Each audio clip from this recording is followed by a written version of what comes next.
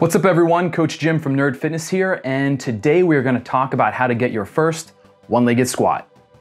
The one-legged squat is a challenging movement that tests your mobility, strength, and balance all at the same time. Perfectly balanced, as all things should be. We'll cover several exercises that you can do today to get you ready for more advanced training, some common mistakes that I see that can limit your progress and even injure you, and we'll talk about some killer adjustments to get you past any sticking points with this skill. Before we jump in, subscribe to our channel and hit that bell notification for more great content like this. All right, let's go. So I assume if you're watching this video, you already know what a one-legged squat is, but for those of you who just wandered in, we're looking to do a squat on one leg all the way down until our hamstring touches our calf. We want to keep our foot flat on the ground, and we're going to keep our non-working leg straight out in front of us. You'll often hear this also referred to as a pistol squat. One of the first things to do if you want to get a deep one-legged squat is to work on getting a deep two-legged squat. So if you're unable to squat nice and low with both feet on the ground, then let's test and improve our mobility and work on some regressive exercises. For mobility, let's first take a look at the ankles. Tight ankles are often a huge limiting factor for the two-legged squat. To test your ankle mobility, stand facing a wall with the toes of one of your foot touching the wall. You're then going to want to drive your knee forward over your toe and touch the wall while still keeping the heel of that foot on the ground. Every time you're able to touch the wall with your knee, just move your foot back a little bit further. Keep on repeating this until you're unable to touch the wall with your knee and still keep the heel on the ground. What you want to then do is measure the distance between your toe and the wall for that last successful touch you had. We'd ideally have a distance of somewhere around 3.5 to 5 inches or 9 to 13 centimeters between your toes and the wall on that last test. Now, everyone's proportions are going to require different mobility in the ankles, but being somewhere around that ballpark is really going to help. If you were miles away from that ballpark, then it's definitely time to start working on your ankle mobility. The first thing to do is start stretching the calves. You can put your toes up on an elevated surface and stretch the calf with the leg in both a straight and a knee bent position, going for about 30 to 60 seconds per side for several sets. We can also lightly mobilize the ankle joint, which should help a lot. So in order to do that, you can take a band, anchor it on a low point, and step your foot inside.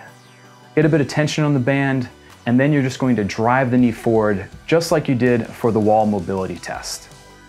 You still want to focus on driving the knee over the toes just like before, performing several sets of 10 to 15 reps, doing this as well several times a week.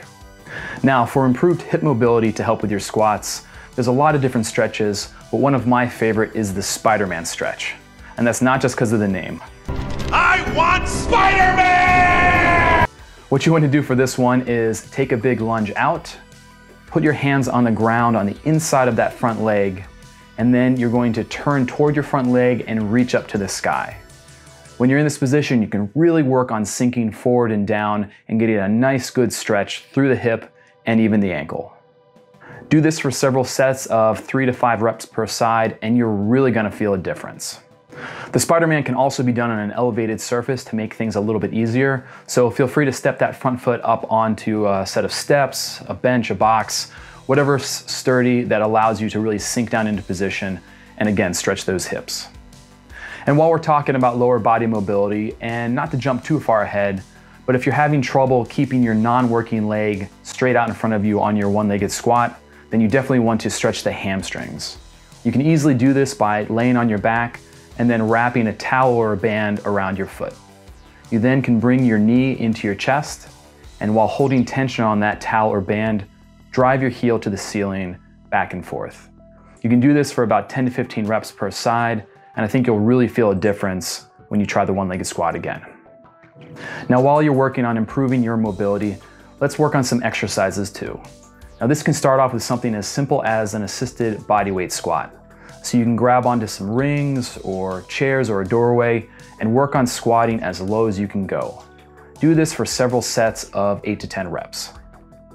Once the assisted bodyweight squat feels easy, go with the unassisted bodyweight squat as low as you can go. Again, working for several sets of 8 to 10 reps. Now, if you make this switch from assisted bodyweight squat to unassisted bodyweight squat, and you suddenly find your depth is a little bit limited, there's a couple different things that we can do right now. First is to try grabbing a light weight and holding it out at arm's length in front of us, something like 5 to 10 pounds, nothing too heavy. This weight will allow us to stay balanced and squat a little bit lower, but not be so heavy that it's exceedingly challenging. Or you can elevate your heels on some weight plates or some solid books in order to help improve your squat depth. This will help keep you balanced even if your ankles are a little bit tight. You'll then want to reduce the counterweight or the heel lift as the weeks progress. We'll see both of these adjustments, the counterweight and the heel elevation, with other exercises today too. If you use either one of those, still continue to work on your ankle and hip mobility. All right, on a scale from easy to excruciating, how's your squat mobility? Let us know in the comments below. Another exercise that you can do to help improve one-legged squat mobility and strength is to do weighted squats. Getting stronger on two legs is going to translate really well to strength on your one leg.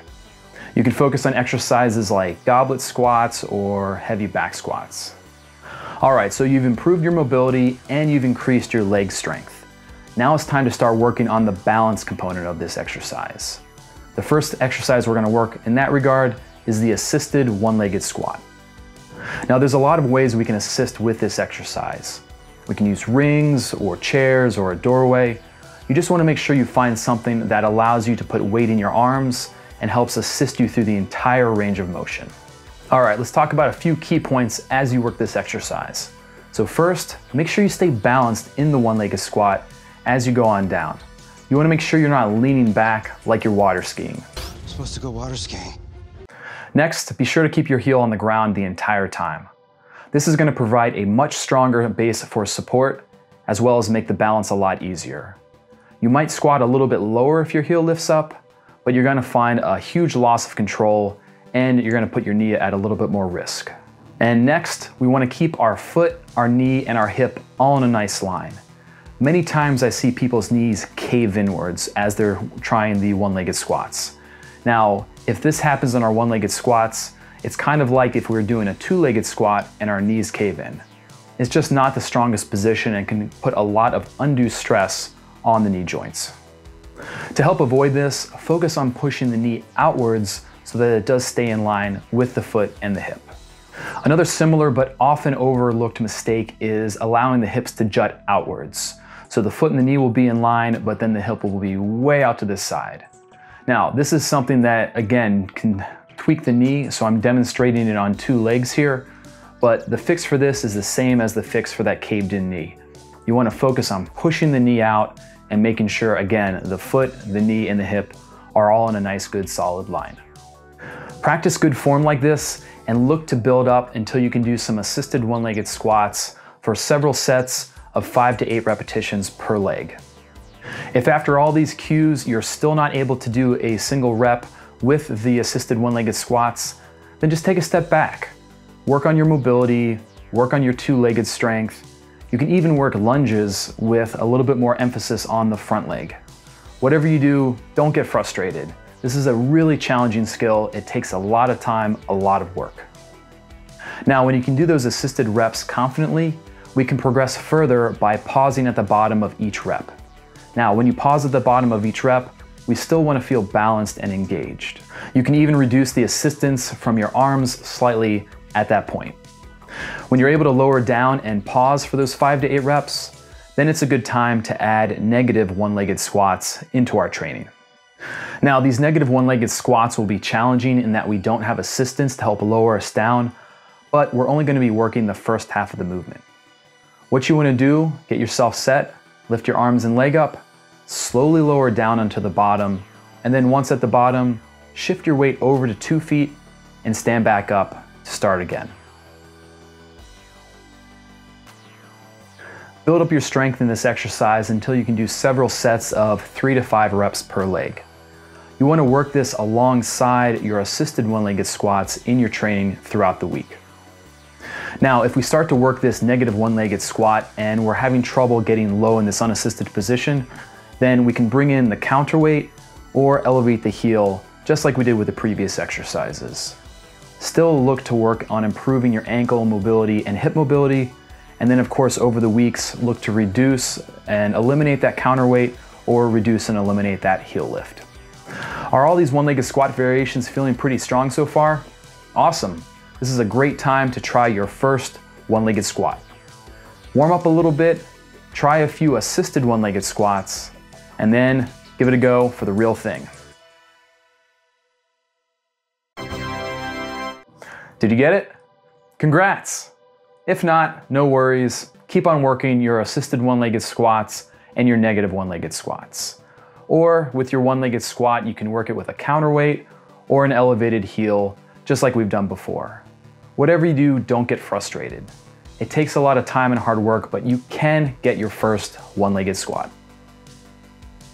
Thanks for watching. Hope you enjoyed this video. Give it a big old thumbs up if you did. We really appreciate that. Also, let us know in the comments if you're still having any other troubles with this skill. We'd really like to help. And definitely let us know when you get your first one-legged squat. We always love to hear about that. And if you'd like even more help with your training, check out Nerd Fitness Online Coaching. We can help you get strong wherever you are with whatever you have, whether you're working out at a gym or at home with no equipment. Link in the description below. Thanks again, everyone. Stay strong, stay nerdy. Thanks again, stay strong. We'll cover several exercises. I can't say that. And while we're talking about lower mod,